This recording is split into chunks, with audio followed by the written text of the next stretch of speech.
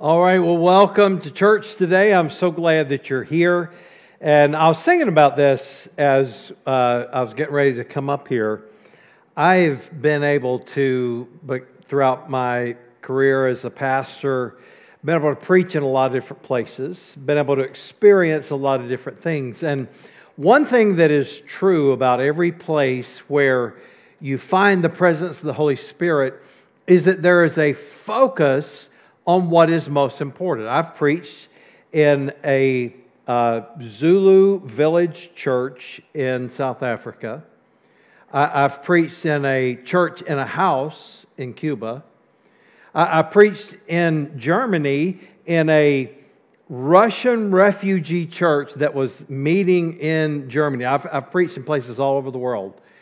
And one thing that I know, the authentic, the real is what matters.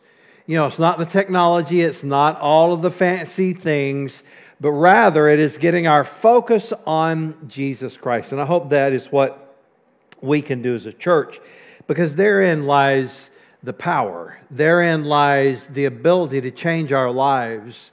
And so I'm so thankful for all the people that work so hard to make our services possible, our tech, our worship, our children's ministry. They just do a wonderful, wonderful job. Well, don't forget that after the service today, I'll be meeting down front. For anybody that is interested in going on this missions trip, I'll meet down front right after the service, after both services. So if you're interested in that, you say, well, I may not have the money. Still come. If you're interested, come, and we'll talk about how you raise that money. And I believe this, if you feel called to go, if you want to go, there's no reason you should not go, okay? Because if you trust the Lord, and I believe He can provide, and it's not that difficult, I promise you, we had opportunities that you can raise the money and go. Well, we're in the book of Mark, and we're going through and seeing the different stories that God wants for us, and we're applying it to our lives so we can learn how to live God's way. Well, the Gospel of Mark presents Jesus as the Messiah, the Son of God. And it shows His power and His mission to save. It shows us really how to live our lives around the truth of the gospel. Well, today I'm going to preach to you from Mark chapter 5, and I'm not going to read the entire chapter for sake of brevity, but in Mark 5, we find three particular stories.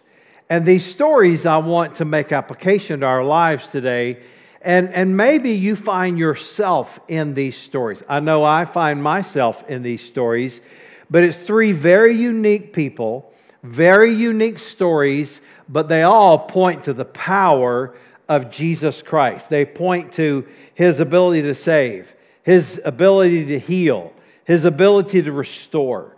And so I want us to see these three stories today. And the first story is about a man that was demon-possessed. Now, a lot of times we don't really experience a lot in that, or we're kind of blind to it. Or we see it in the movies and we're like, well, that doesn't really happen. Well, it does happen, and it's a very real thing. And here was a man that was, I'm assuming at one point, lived a normal life, okay? And he became demon-possessed, and he began to live in a way that was tragic.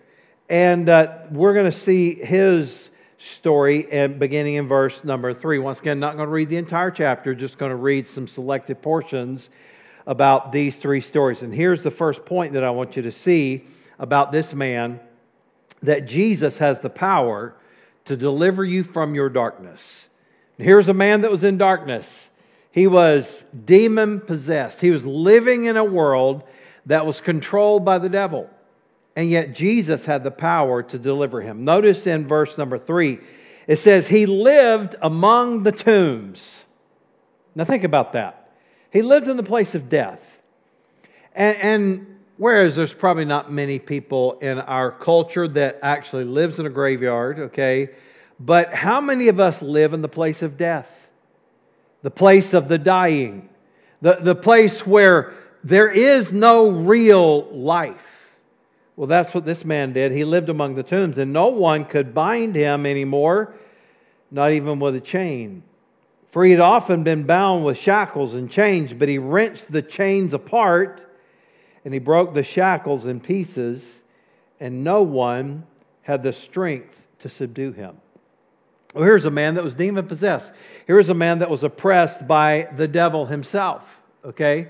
And you say, well, Pastor, that's not really real. We live in the real world, and that doesn't really happen. It actually does, and my wife and I both have experienced the power, if you will, of people that are demon-possessed. I've seen it in my ministry. I've seen it over my life. I've seen people that were oppressed or obsessed or possessed or whatever you want to call it with demons. I've experienced this, the incredible power that they have. It's not of their own strength.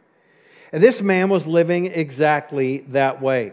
I want you to notice the phrase, he lived among the tombs. He lived in the place of death.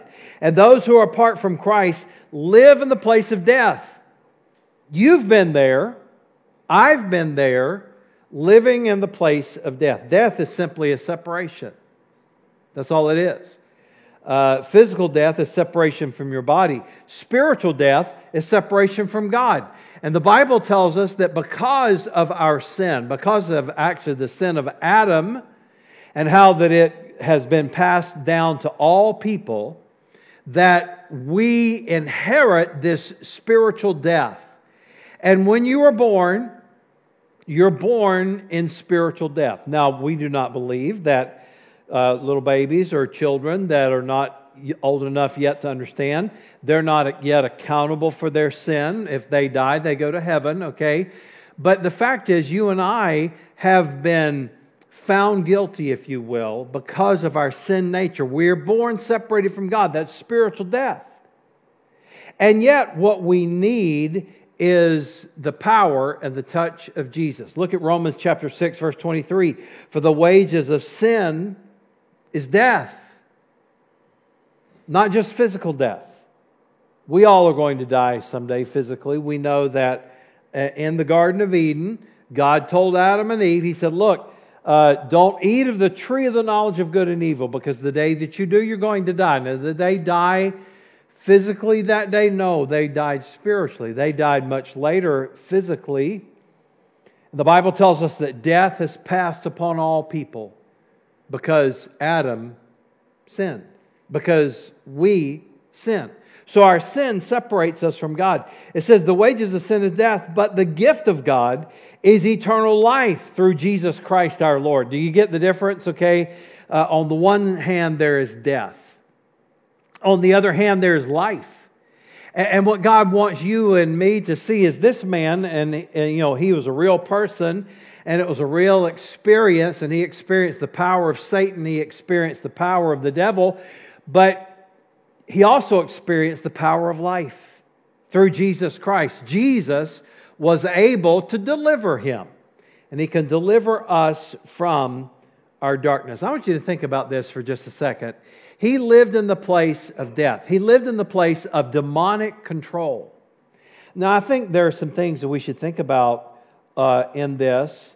And in living in a place of demonic control like this man did, imagine how depressed he was. And I'll be honest with you, I do believe that there are people that really struggle with depression.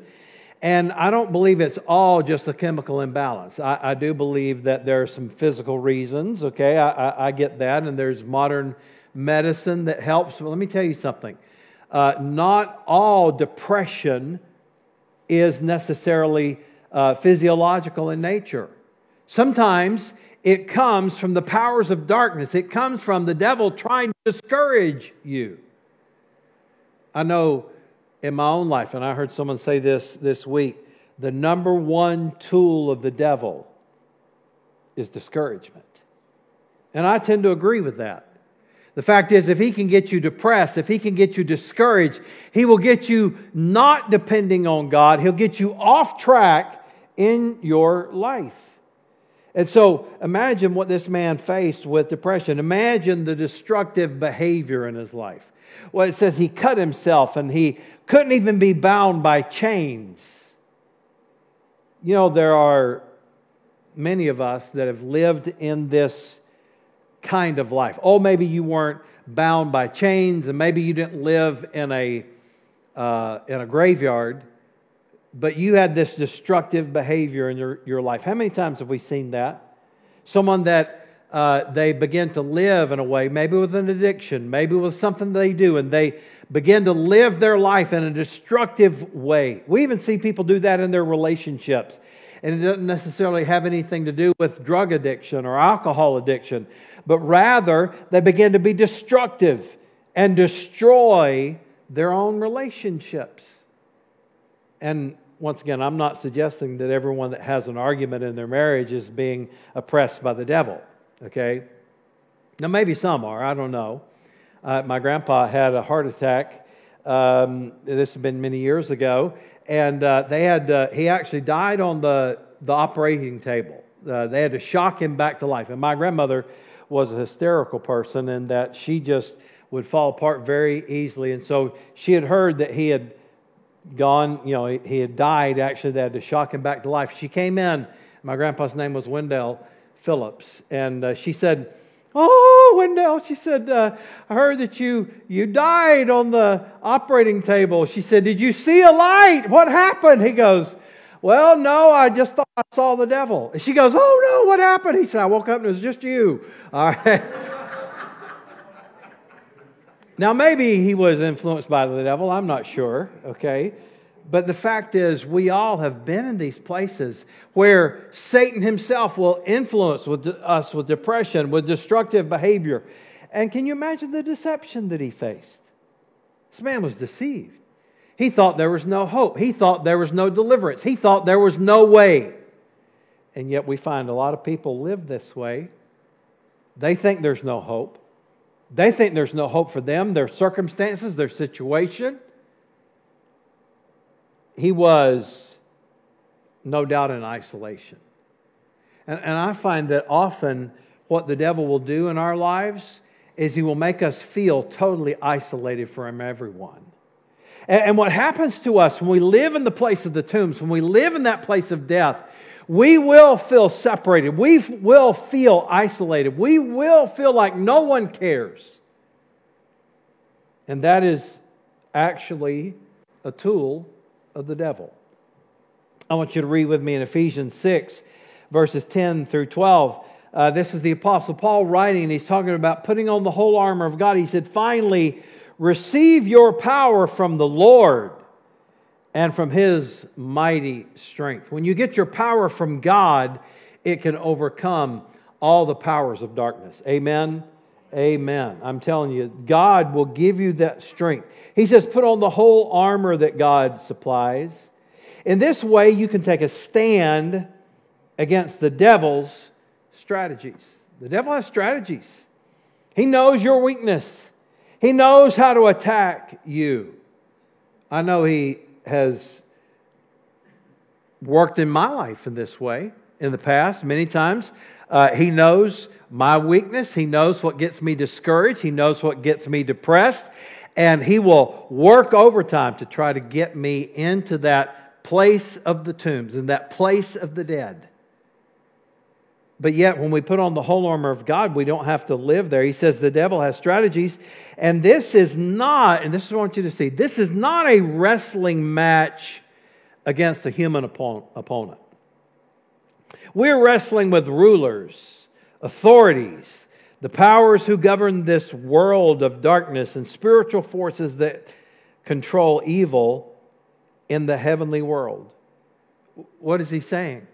He's saying that your fight is not just against your fellow man. It's not against your neighbor. It's not against your kid. It's not against your spouse.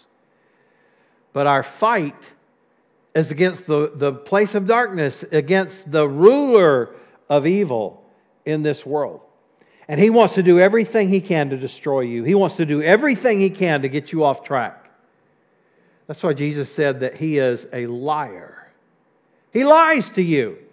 He lies to you about what's going on in your life. He lies to you about hope. He lies to you about your future. He lies to you about your past. Jesus said that he is a murderer and that all he wants to do is kill and steal and destroy. He wants to do that, but Jesus came to give you life and to give it to you abundantly. So when you and I are facing this discouragement, this feeling of isolation, once again, I'm not suggesting that there are not physiological reasons, chemical reasons that we face problems, but let's not be too swift to dismiss everything as a physiological or medical issue. When we deal, according to Scripture, we're wrestling not against flesh and blood, but against the devil himself, against the rulers of the dark forces of this world. You say, well, how do we deal with it? James 4, 7 and 8. So humble yourselves before God, resist the devil, and he will flee from you. Come close to God, and God will come close to you. That's a pretty good prescription of how you can get better. That's a pretty good way of how that you can avoid the place of the tombs, like this first person in our chapter today. What do? You got to humble yourself. You got to admit that you need help. You can't go through life thinking that you've got it. And look, I'm one of those people that I am a pull yourself up by your own bootstraps kind of guy. I am a person that believes in hard work. I am a person that believes in self-sufficiency. Don't get me wrong. I believe that we should put forth effort. But let's not make any mistake about this. You don't have the strength to do this on your own. You don't have the strength or the goodness or the ability to earn God's favor. You can't earn your way to heaven. You can't even earn the love of God. The fact is, it is freely given to us, and we need God's help in order to get through these difficult and dark times. So he says, humble yourself, admit to God, resist the devil. Sometimes we don't do a very good job resisting, do we? It's kind of like if you are deciding that you're going to eat healthy and you're going to lose some weight. And in order to do that, you go and fill your freezer with Bluebell ice cream. All right. Well, that's not a very good strategy, I'm just going to say. We don't do a very good job resisting the devil sometimes. We do just like what I would like to do whenever it's time for me to start not eating so many sweets. I like to go and stock my freezer full of Bluebell ice cream. Not just chocolate, but vanilla and every other kind of delectable, delicious flavor that they have. Now, here's the point. If you want to overcome, you want to get out of this place of darkness, what do? You got to resist the devil. You say, well, I've got a drinking problem. Well, don't go to the bars. That would make sense, right? A lot of times we do dumb things when it comes to our decisions, okay? Resist the devil. And the Bible says he will flee from you. It's amazing how that works. He does not have the strength apart from God giving him permission to mess with you, okay? You don't have the strength to overcome him by yourself, but trust in the Lord, depend on him, but you do have a job. You got to resist. You got to resist. You got to humble yourself and admit you need God's help. And then he says, come close to God, and God will come close to you. You know, the interesting thing about this is the closer you get to God, the further away the devil is. You want to be able to survive? You want to be able to make it? Draw close to the Lord, okay? Look, it's not, it's not rocket science. You want to get the devil off your back. You want to overcome temptation. You want to overcome the depression and the isolation and this feeling that you're just overwhelmed. Draw close to the Lord. Begin to resist the devil. And the Bible says he will flee from you. Now I want you to see a couple of words in the passage that we read out of Mark 5. It talks about this man. It uses the word bind and bound and subdue. And you say, why do you point out these words? Well, this shows us the nature of the demonic influence over his life. He was bound. He was subdued. What does this mean? It means that what happened in this man's life was demonic. It was spiritual in nature. These words also have a meaning that's connected to spiritual depravity. I want you to get this, not just physical, but spiritual depravity, immorality, and vice. That's interesting, isn't it? These words in the New Testament, in the Greek language, they're tied to this meaning as well. So this man not only had a physical problem, but he had a spiritual problem. He was living in immorality. He was living in vice. He was living in spiritual depravity. In other places, these words are used to mean not to be restrained by law or order. In other words, he was living out of control. He was living where he did not want anyone or anything to be an authority in his life. I want you to get this. You know, it is in our nature to want to rebel against authority, especially spiritual authority. And particularly in our country, you know, we are founded on freedoms and we're founded on opportunity. But the fact is, often we fail to realize that we need to be submissive to authority. We need to submit to God. We need to surrender ourselves to Him in order to have victory. You see, a lot of times we think that this idea of freedom is having no restraint. But that's actually not true at all. The fact is, often we see the absence of God's authority in our life as true freedom. But did you know that that is actually true shackles and being bound and enslaved? I think of many famous atheists that I know. They think that by somehow, if they in their mind, they can throw off this idea of God, the idea that they are accountable to someone, that they have real freedom. But did you know that the majority of atheists, they really, really struggle? There's no hope in their life. I mean, if there is no hope of afterlife, no hope of forgiveness, no hope of redemption, no hope of God, can you imagine what that's like to live that way?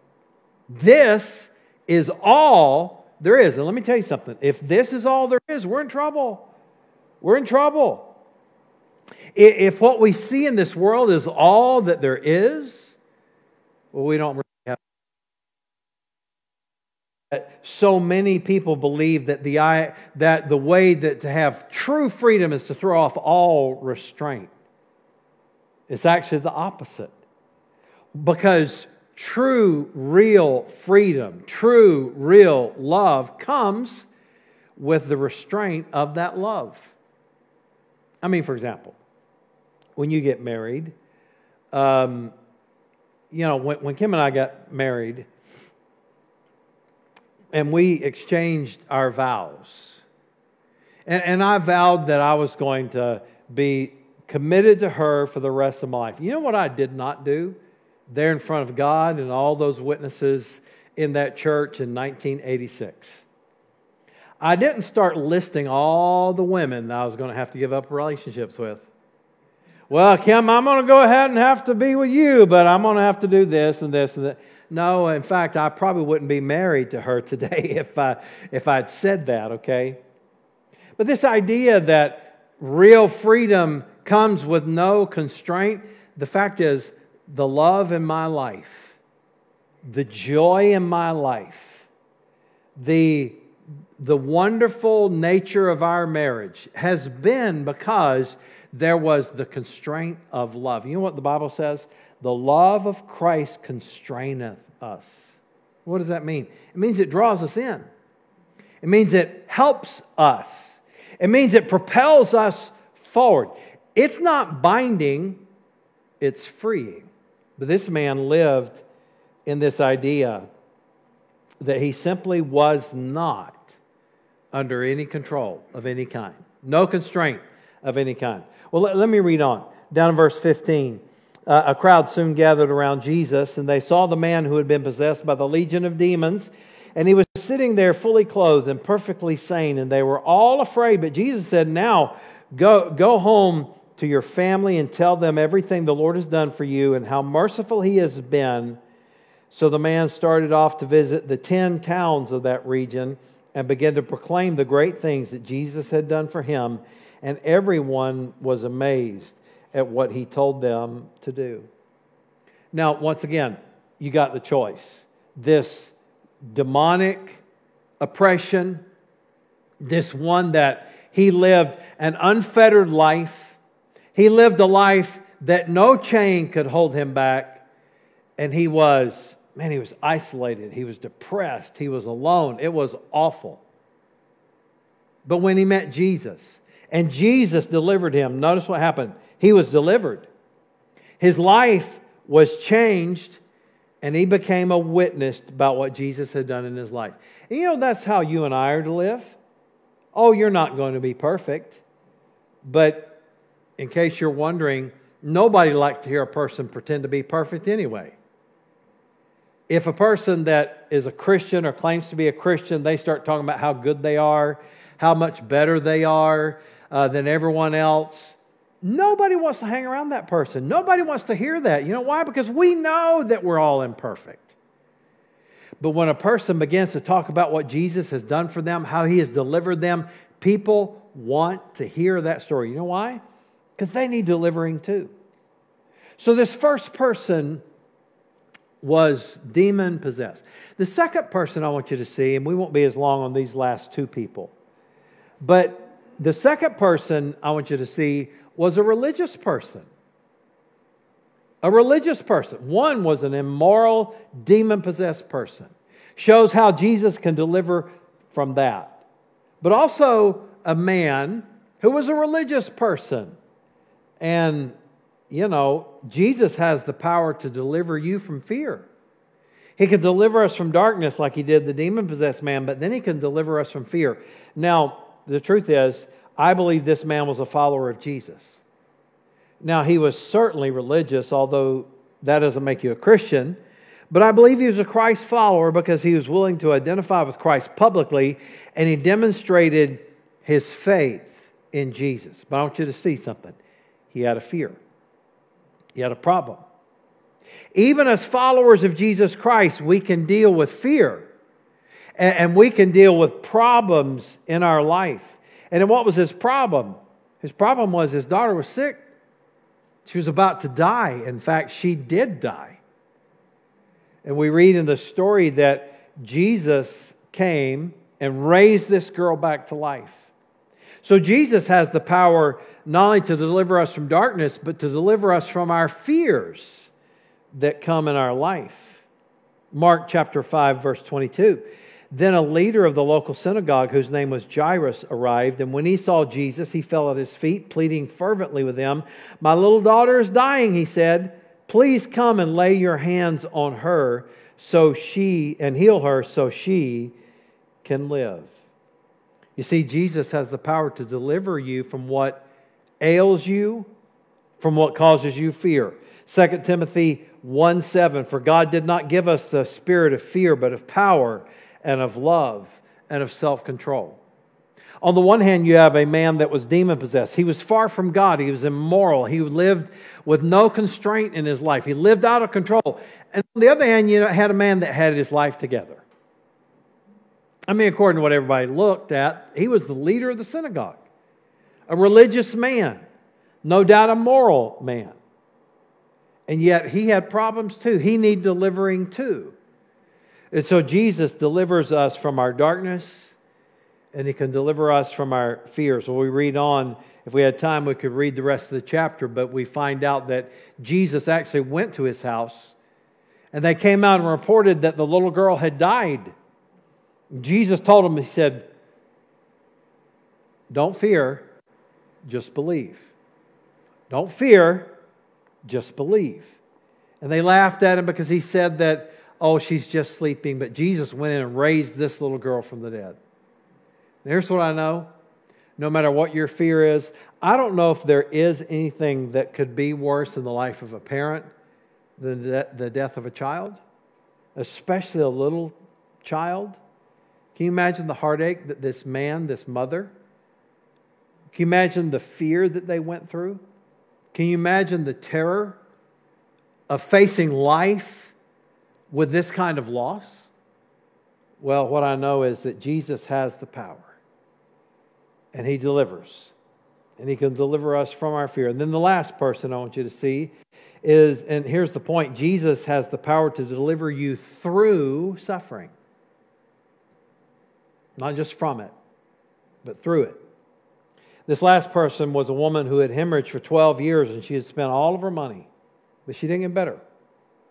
And she said, if I can just go touch the hem of His garment, I can be made whole.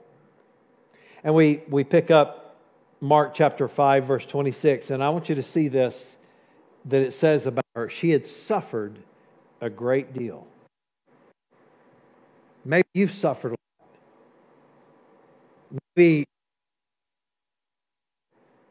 Maybe you're in the middle of suffering right now, but notice what Jesus said, verse 34, daughter, your faith has made you well. Go in peace. Your suffering is over. Now, here's what I know. Jesus has the power to deliver us from suffering, but it's more likely that He's going to deliver you through suffering. You say, what do you mean by that? Well, it'd be nice if, as a believer, you never had to suffer at all. But that's just simply not life. It's not reality. And God does have a purpose for your suffering. Don't let your suffering be wasted. Listen to what it says in Job chapter 36, verse 15. You know the story of Job, right? Job was a very wealthy man. He's a very powerful man, a very influential man, and he lost everything in one day. Even lost his kids. And yet, here's what Job said. I want you to get this. Job 36, verse 15. But by means of their suffering, He rescues those who suffer. For He gets their attention through adversity. Did you get that? God makes you better through suffering. It is by means of your suffering that He rescues you. Isn't that amazing? You see, God doesn't want to waste your suffering. He wants your suffering to get your attention on Him. He wants your suffering to get you to focus on Him. And that would be what my challenge would be for each of us today. Is that through our suffering, that we don't allow it to throw us for a loop, that we don't allow it to make us quit, but we allow it to make us focus our attention on Jesus Christ. Because it's through suffering that He'll make you better. It's through suffering that you'll get stronger. It is through suffering that He will get glory from your life. And that is my prayer for every Christian that hears this message. Heavenly Father, I pray that You'd help us all today, Lord, to realize that sometimes we're in a place of darkness, and sometimes we're in a place of fear, and sometimes we're in a place of suffering. But Lord, I pray that You deliver us through them all, and that through Your power, that You would get glory in our lives. In Jesus' name I pray. Now, before I finish my prayer, I wonder if you're watching online, maybe you need to receive Christ as your Savior. Maybe you're in the room and you need to do this, but today, you're watching online, you'd say, Pastor Ritchie, I need to receive Christ. Why don't you pray something like this? Dear Jesus, I believe You're the Son of God. I believe You died on the cross for my sins. And I'm giving myself to You today. And I'm asking You to save me. And I hope that You will help me as I go forward. If you prayed that prayer today, receive Christ, just mark it at the bottom of the screen as you watch online. Or if you're in the room, fill out the Next Step card and drop it in the drop box on the way out today. Maybe today the Holy Spirit is speaking to you about something else. Maybe He's speaking to you about delivering you from that feeling of isolation, that feeling of depression, that feeling of darkness. Or maybe there's a fear in your life. Or maybe you're suffering and you need help. My prayer for you today is that you will turn to Jesus, because He has the strength and the power and the will and the ability to deliver you. At the end of the service, there will be someone up front at the prayer table if you'd like to come pray. A prayer team member will pray with you. If you want to take communion, you can come take communion. And whatever your prayer needs are, we'll be here to help you. Also, if there's anyone that is interested in getting more information about this mission trip to the Dominican Republic, you can meet me up front right after we're dismissed. Father, thank you for the joy, the power, and the blessing of knowing Jesus. For it's in His name we pray. Amen. Amen. God bless you. I love you. Thank you for being here today. You're dismissed, and we'll see you next week, next service, this Wednesday, whenever I see you. We'll see you when we see you.